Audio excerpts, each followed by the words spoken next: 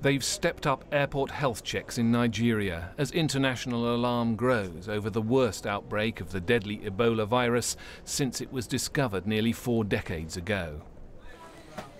With concern that this health crisis is spinning out of control, the World Health Organization is holding an emergency meeting. It could declare a global health emergency, imposing travel bans and border controls on affected countries. But some say more should have been done earlier. On several occasions we have repeated that the epidemic is far from being controlled, and I think today, unfortunately, we are very far from controlling it. This most deadly Ebola outbreak has so far affected 4 countries in West Africa: Guinea, Sierra Leone, Liberia and now Nigeria. The death rate from the current outbreak is estimated at 50 to 60%. Almost 900 people have died.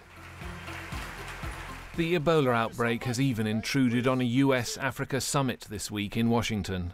And let me welcome the delegations from Sierra Leone, Liberia and Guinea, with whom we are working so urgently to control the Ebola outbreak and whose citizens are in our thoughts and prayers today.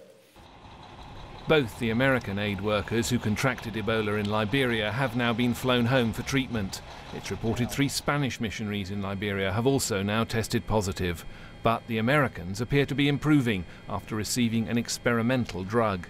The company is trying to scale up on the production. It's difficult to produce these particular types of antibody cocktails, and it's not at the level of being able to mass produce. British Airways has said it's suspending its flights to and from Sierra Leone and Liberia for the rest of this month. In Europe and the United States, the authorities and airlines are monitoring this outbreak closely. The risk of transmission here is said to be very low.